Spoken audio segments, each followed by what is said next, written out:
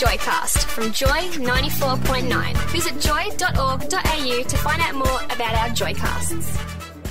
Hey, this is Samantha Jade hanging out with Leo on the Friday morning show on Joy 94.9. Joy 94.9 Friday morning show with Leo. My next guest this morning on the show is no stranger to the Joy Studios. We absolutely love her. She won X Factor way back in 2013. She is finally releasing her brand new album, 9, in store online today. But welcome back to Joy, the gorgeous Samantha Jade. Hello! You're back in studio. Oh, I love being here. You were last back here in July with was? myself. You've been pretty busy since then. Yes, I You have. got slimed on Slime Fest I know. a few months ago. I was watching that. I thought, you poor hair. Seriously. Did it wash out all right? Well, you know what I did? I actually put a big headscarf on. So half my hair was actually covered. It was just my fringe at the front that was out. Oh, So I could rewash and blow dry because you shoot 2 shows in a day. So, yeah. So never again? Or you like it? Oh, no, you got to do it. It's a bit of fun. And we just come off the racing scene, the racing Yes, carnival, and you were in Brisbane. I was. Looking very, very gorgeous in a black, lovely black you. frock and a headpiece. I It was know that gorgeous. headpiece was beautiful, wasn't it? Who made that for Loved you?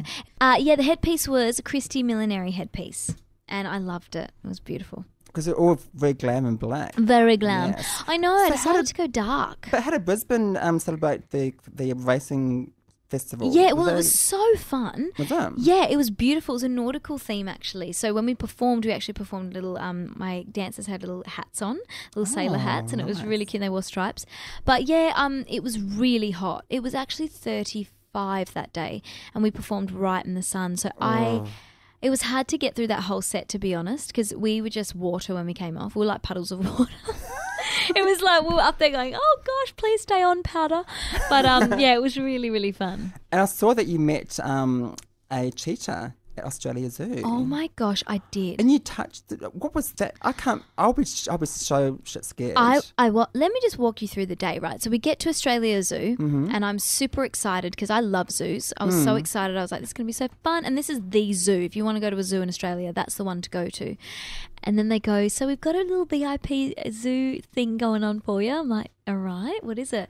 They're like, well, first you're going to meet a rhino. And I was like, what? Like, you're going to touch it and you might feed it too. And I was like, and then you're going to meet a cheetah. I was like, oh my God, do you guys want me to die before this performance? I was really scared because that rhino was so big, but it was actually really, really sweet. The cheetah though, I don't know, because I said to them, what about beautiful, absolutely beautiful. But I said, what about if it does turn around and like run after me? And they're like, well, then we're all gone. Very honest. I was like, right, okay, good. Well, let's just hope it doesn't. Exactly. X Factor, of course, Yes. is back on this year. We're nearing towards the grand final next week. Yeah, I know. And who's your favourite? Who's been your favourite this year? You know, it's really hard to say because everyone this year is very different. They are, yeah. Don't you think everyone's got complete, like if you imagine the albums, they would all be so different. Exactly. I am loyal to my mentor, Guy. And so I really Matt. do love Jess and Matt. Gorgeous. That performance they did with the song the door. Oh, that was amazing. Yeah. But the song from Greece Yes. blew my mind. Well, I was one I like, want. that's amazing. It was so different. Because that just shows that Guy is so Musical, and he knows how to arrange different songs in different ways. And yeah, he's so talented and he's so musical, and he's also very for me, if he says I did a good job, it really means I did a good job, you know. And when I sang at the X Factor, the first thing he said was, that's the best I've ever heard you sing. And I was like, oh my gosh, that means so much to me because he's such a perfect singer. I was going to say, because the X Factor performance was fantastic. Oh, I was you. watching that performance. I was just going, you look... The first thing I saw was your shoes. Oh my gosh, how amazing were those shoes? They were fantastic. I tell you what though, they weren't actually, okay, so they were shoes. I had these little shoes, but they were leg jewels. Oh, fantastic. They're leg jewels that actually come onto your leg and you do them up. They're amazing. Aren't they amazing? They were ridiculous. And the gold fork and everything. And what really impressed me was the wind machine. Wind Beyonce, that was my doll. Beyonce moment. I was like, is that wind going to blow in my hair? They're like, yeah. But to do a big performance like that with Square Division, of course, do X Factor. Yeah. There's a lot of preparation and a lot of sort of involvement with like how it's going to look and stuff. Well, no, to be honest, I mean, I was away and then I was, doing something else. And then I only actually rehearsed the day before and saw the stage plot and everything the day before. Yeah, I learnt it. I think it was about an hour and a half, our rehearsal. You learn it, then you go home and you try and, get it in your head. It's quite hard. And then you go back and perform. But Square Division are so lovely. They are the most beautiful guys and they're so talented and they're actually really open. So some of the things, if you say, look, I'd rather sing this big note and not dance here, they're like, yep, absolutely. They're very much about the artist. They're great. Because I've worked with Britney Spears and Taylor Swift and everybody. Everyone. They're doing Nick Jonas right now. Not literally. We wish. Anyway. No! They're doing his musical direction, I think, of all his show. Yeah, which is amazing. My special guest in studios this morning is the gorgeous Samantha Jade. Shall we play Check That? Yes! Featuring Pitbull. More of that's next on Joy. Samantha Jade, talk to him. Hi, this is Samantha Jade, and you're listening to Melbourne's most uplifting music mix on Joy 94.9. Joy 94.9, Friday morning show with Leo, my special guest in studio this morning on release day for her new album, 9, the gorgeous Sammy Jade. Hello. Now, when I was watching X Factor, when you performed Shake That on the show, then they said, your album's coming out. I was going, what? Now? I know. It was so unexpected. I thought we're going to go out next year or something, but I know. You dropped that pretty quickly. We did. You know what? Everyone's been waiting on it for a while, and I was so excited. I really wanted to say it earlier, and they kept going, no, let's do it on the X Factor. It's very fitting for me to announce it on X Factor because look, when I went on that show, the dream for any artist is to do an album, and so when I left that show, it was my dream to do an album, and to announce it on the show was just a really special moment for me. So yeah, it's finally coming out. Woo! And lately, I mean, there's been so many artists that have named their albums after numbers. Yeah. I interviewed Tina Arena the other week, and her album's called 11. Oh! The new Seal album's called 7.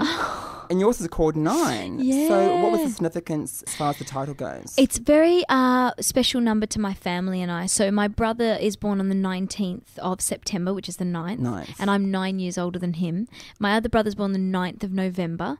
And I'm born the 18th, which 1 and 8 is 9, and 2 9s make 18. So it's just very in our family, it's just nice. that number. And when I actually wrote this album, when I was recording it, I was living in apartment number 9 as well. So it was just weird, like that number just kept following us around. Perfect number for your album. It is. Perfect. It was perfect. The 90s vibe on the album is pretty cool. When I was listening to it, it's sort of like wait for it and what you want and show me love. Very Mariah-ish. Yes. I love that. Yeah. Was that intentional? Oh, thank you. Well, look. She's an inspiration, obviously. She is a big inspiration for any vocalist, I think, any female vocalist. She was one of the ones that paved the way for us all. But I do love the 90s. I'm a huge 90s fan, and that does influence me and always has. And when I was making this record, I was listening to Mariah, Destiny's Child, like, those songs that I, felt beautiful when I listened to those songs and, danced around the mirror and thought I was a pop star. It's like the opening track called Always love that track. Do you? That's going to be the next single, isn't it? That is going to be a single, yeah. You're filming the video very soon, I hear. I am, that's right. Can you give us a sneaky peek as to what we can expect from the video?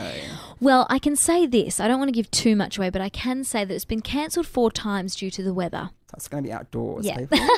I think so. And my lips are sealed. Another highlight for me on the album was a track called Only Just Begun. Only Just Begun, yeah. Very Avicii sounding. Yeah. And when I did my little notes here, which you're looking at right now, I'm going to give you the little notes. Yes, please. There you go. You can keep that. I love that. I just That's so sweet that you've done that. So I said Only Just Begun. Yes, what have you said about that? And I put single. Dance track. Oh, you did too? Yes, I put single I there. love that. So I think so too. I think that should be a single too. I mean, we don't really know what the singles are going to be yet. I mean, that's the next process. But Only Just Begun was written with the people who wrote What You've Done to Me and Firestarter.